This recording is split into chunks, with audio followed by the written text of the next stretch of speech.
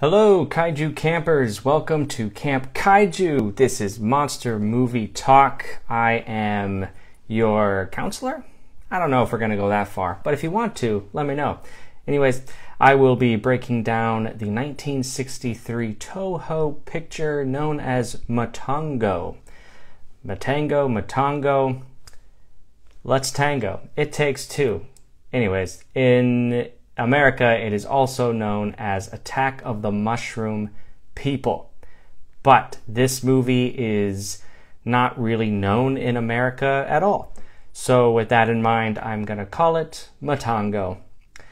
And before I dive into my analysis, my breakdown, my behind the scenes bits of trivia, my good, the bad, and the downright campy, I'm going to do some little plugs here to tell you a little bit about Camp Kaiju. You can follow and engage on Instagram, Letterboxd.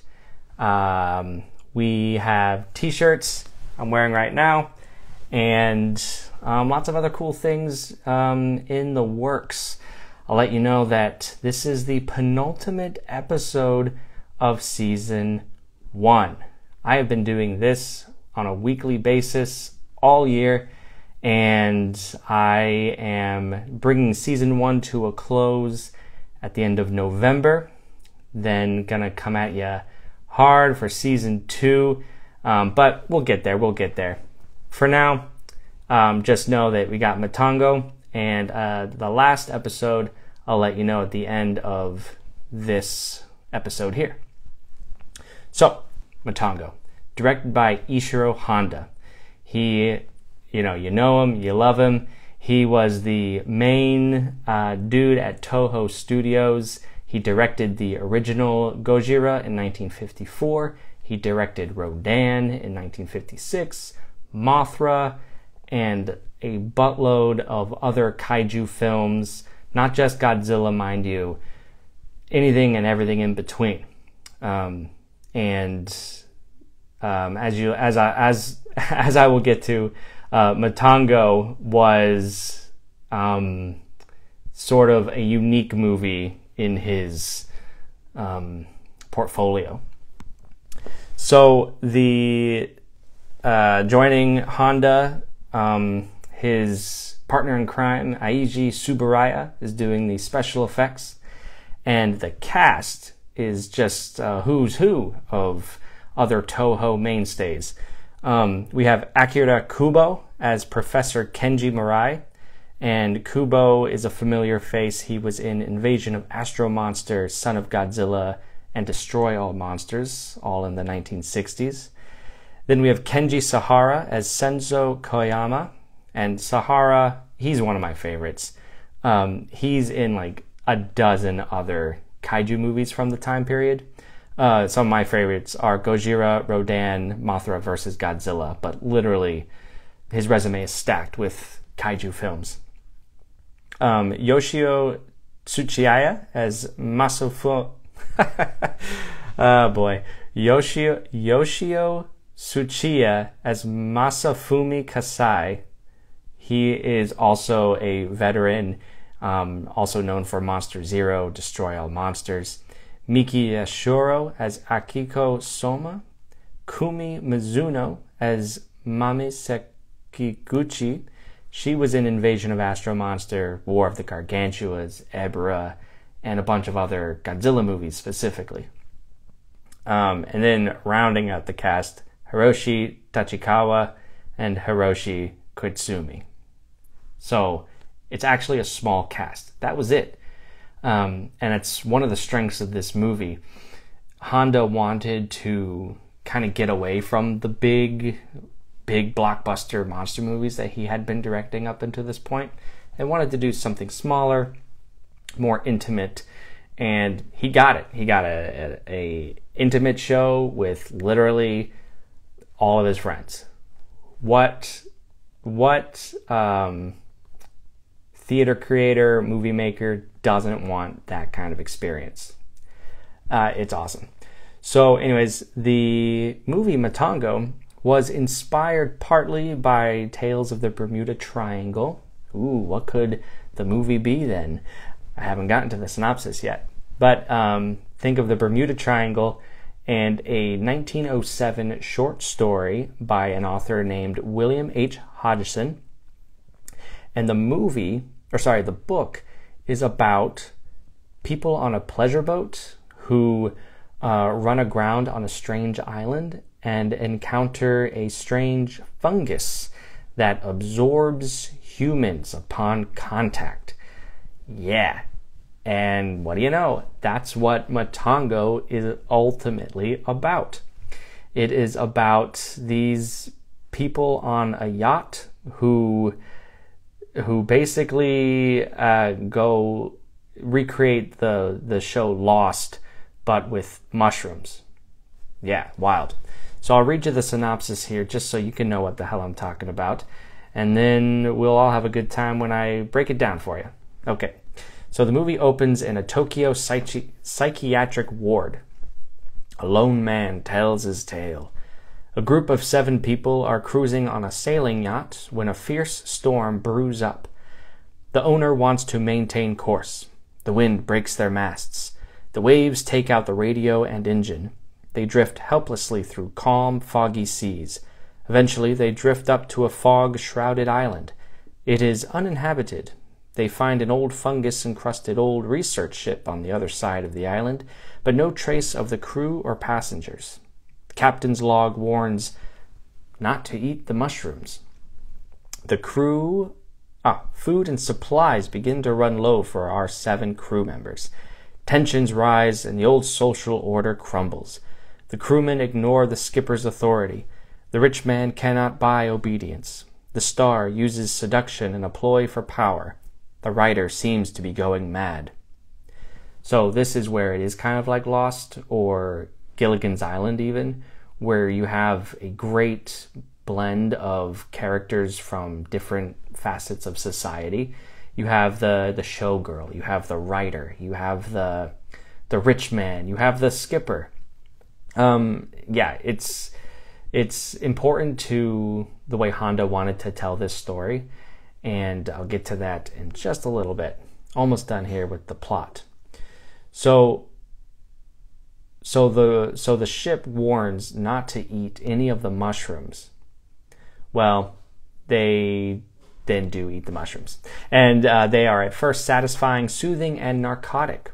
One by one, the castaways join in, becoming strangely placid, yet insistent that the remainder join them. Eventually, only the professor and his girlfriend remain as untainted holdouts. The mushroom people surround the couple on the beached ship. While the professor fights off some mushroom people, other mushroom people carry off the girl. When the professor finds her in the mushroom forest, she has eaten and become one of them. He fights to escape the surrounding mushroom people and makes it to the partially repaired yacht. This he sails until picked up by a ship.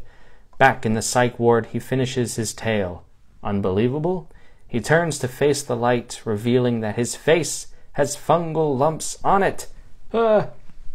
So, yeah, spoiler alert. It's a fantastic ending that you kind of see coming.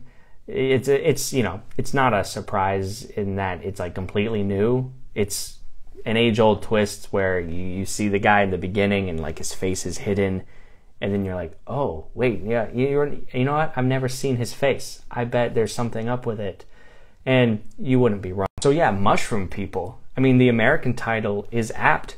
It is Attack of the Mushroom People. I believe Matango means mushroom in Japanese.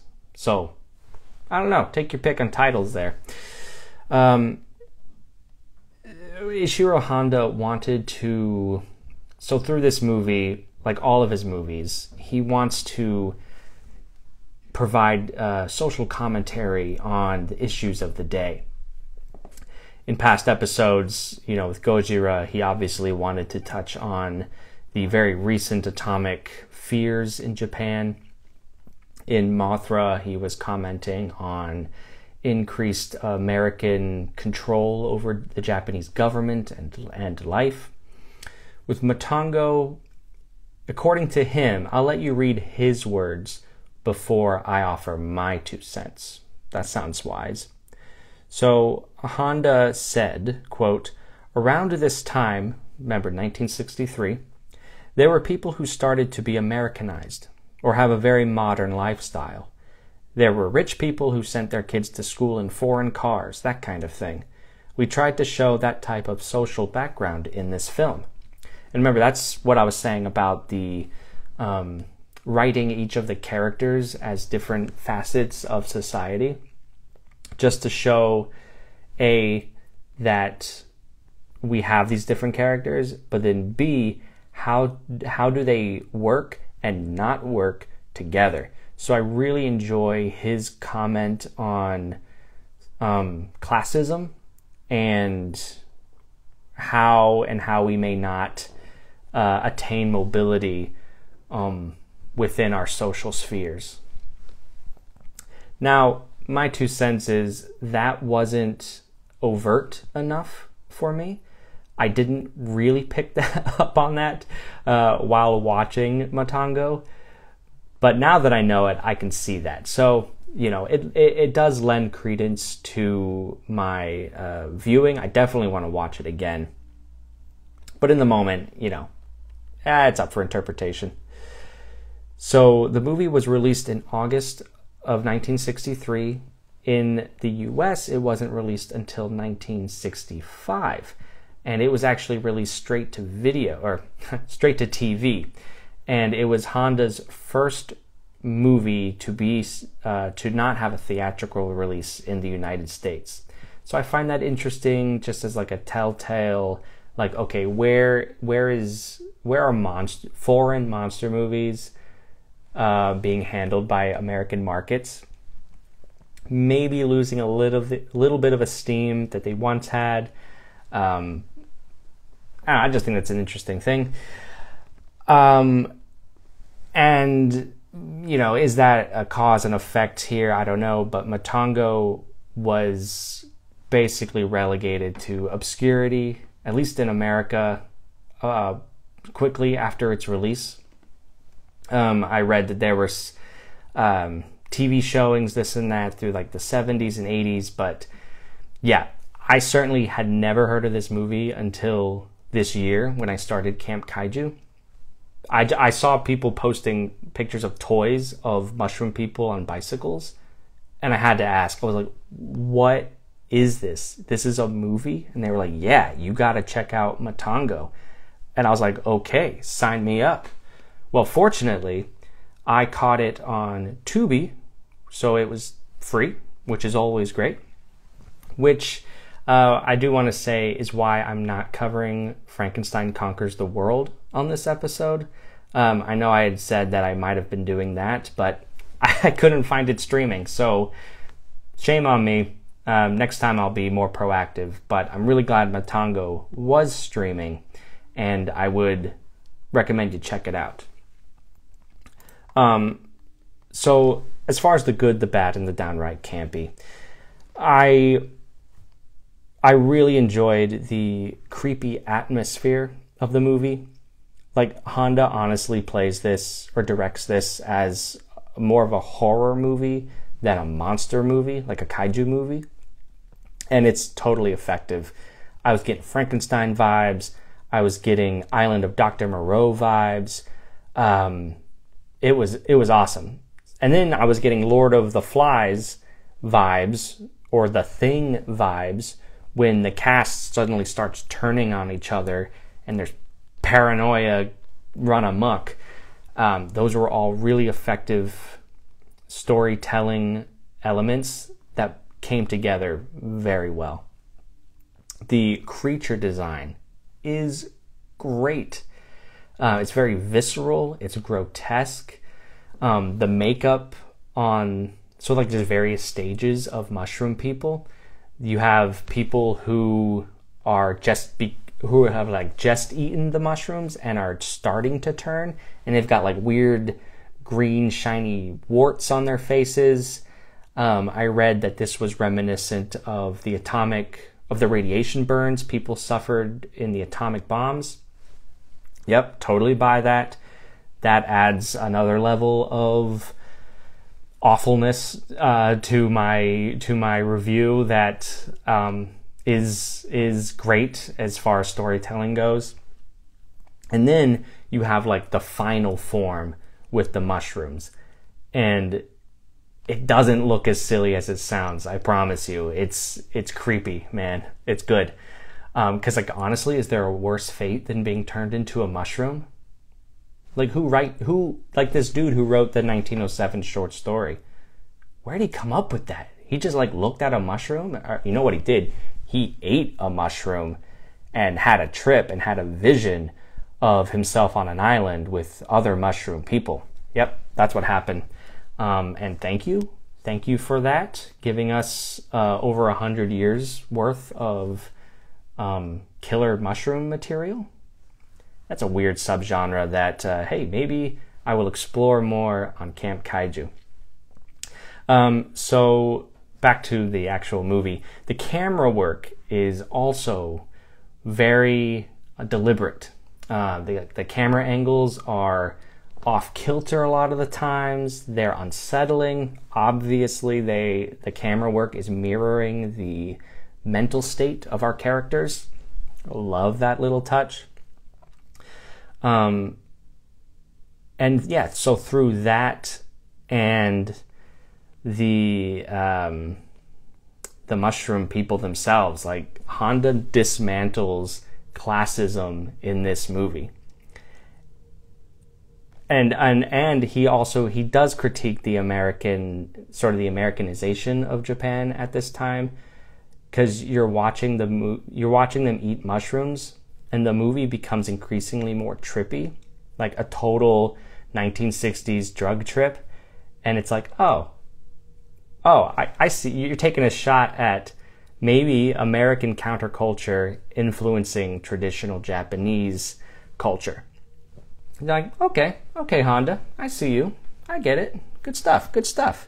But what's most fun is that at one point I was like, oh snap, I don't know if this is real even at all, or if like the characters are literally just on a trip, and this mushroom sort of phantasmagoria is in their minds. There's a lot of layers in a seemingly simple movie, so that was good. The bad, ironically, are these characters that I've just described. Because they are purposefully written to be terrible people, and because the actors are so good at portraying terrible people, it's really hard to sympathize with terrible people. And it's hard to get invested in them when they one by one do meet their demise. You're kind of like, oh, good.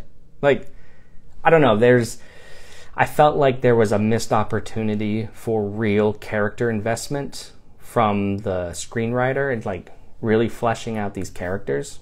So, typical monster movie stuff, right? But I was hoping that in a project on a more intimate scale, we might have greater emphasis on the drama within the characters portrayed. But such is the life of a kaiju fan. And then kind of along those same lines, there are only 2 women in the movie, and they're constantly harassed and berated and threatened physically. And like, it's fine because it's a character choice. Like, the characters are terrible people. We would expect them to treat women that way. But when it's the only character choice and the only note throughout the movie, it kind of wears on you a little bit. That's just my modern sensibility. But, you know, you can't really ignore it, is what I'm saying. However,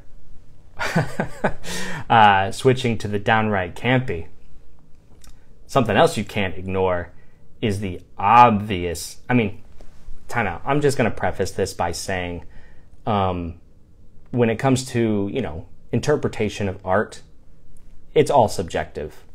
One man's Picasso is another's Mr. Potato Head. I don't care. So I'm just gonna tell you what I saw. I saw penises everywhere in this movie.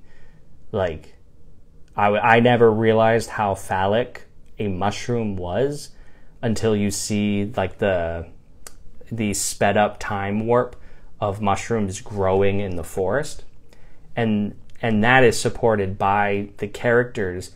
Like, you have these men who are fighting over the women, and then they stop fighting over the women, and then they start fighting over mushrooms. These very large, fast-growing mushrooms. And then they start turning into mushrooms. And you're like, everyone's turning into a penis. Does everyone have penis envy? Why is everyone's ego so big? And, who knows if this is what anybody was thinking, but it is there, and I have to comment on it. How can you not? Oh, there's also a weird moment with turtle eggs. They're looking for turtle eggs for food. They find the eggs, and they also find a taxidermied turtle with no eyes. And I was putting this turtle symbolism, this female fertility turtle symbolism together, and the destruction of it, and I was like, that's interesting. So we had the destruction of the female presence and the encouragement of the male ego, and I was like, this is adding a fascinating layer to an already fascinating movie. So yeah, I mean, I think it does stand the test of time ultimately. I think I would stop short of giving it like classic, quote unquote, status, because the human characters themselves aren't super engaging or compelling or interesting enough to hold my attention. But with that said, the special effects are incredible. The comment on the social well-being of Japan at the time and its relationship with America, it's all there. Home run to Honda. Honestly, I've never seen a movie like this. You probably haven't either. And for that, I would highly recommend Matango. You could search that or Attack of the Mushroom People. Either way, you'll find it streaming, and it's 100% worth the watch. Yes. Thank you for hanging out, talking some mushroom people. Next week, for the season 1 finale of Camp Kaiju, we're going to go with Destroy All Monsters. Another Honda pick from the 1960s Toho catalog. It's a good one to go out on a bang with. So thank you. Follow, like, and engage on Instagram and Letterboxd. Let me know your thoughts on all things kaiju, all things monster movies. Check out the store, buy one of these cool shirts, link in the bio. And really, I don't appreciate enough interacting with you all the time. Thank you so much. Take care. Stay campy.